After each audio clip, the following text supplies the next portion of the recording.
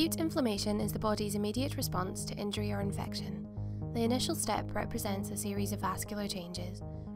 Vasodilation, mediated by histamine and nitric oxide, starts in the arterioles and moves into the capillary beds close to the site of injury. This is responsible for the heat and redness seen in inflammation. Vasodilation causes the flow of blood to slow down and allows large white blood cells, or leukocytes, to move towards the walls of the vessel in a process called margination. Chemical signals released from the site of injury cause changes to the endothelial wall of the vessel. The endothelial cells contract, allowing fluid into the surrounding tissues through the gaps in the cells, and resulting in one of the clinical signs of inflammation, swelling, or oedema. The endothelial cells are also stimulated to start expressing selectin and ICAM proteins on their surface. Selectins bind to glycoproteins on the surface of cells, and ICAM proteins bind to integrin, protein expressed on the surface of leukocytes. These allow the leukocytes to bind to the walls of the vessel.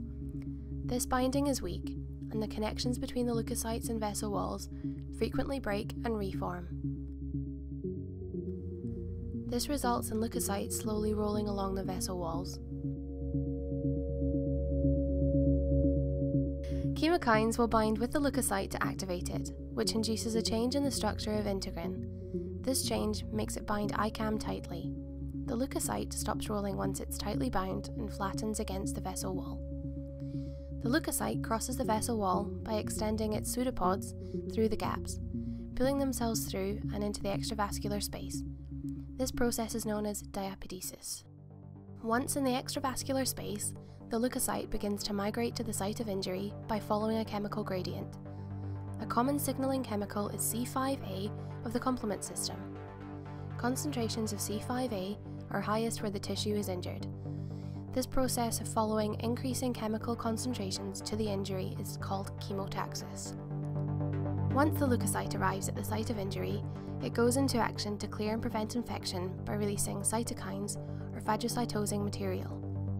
Neutrophils, the main leukocyte present in acute inflammation, primarily acts through phagocytosis. These vascular and cellular changes combine to result in the clinical signs of inflammation.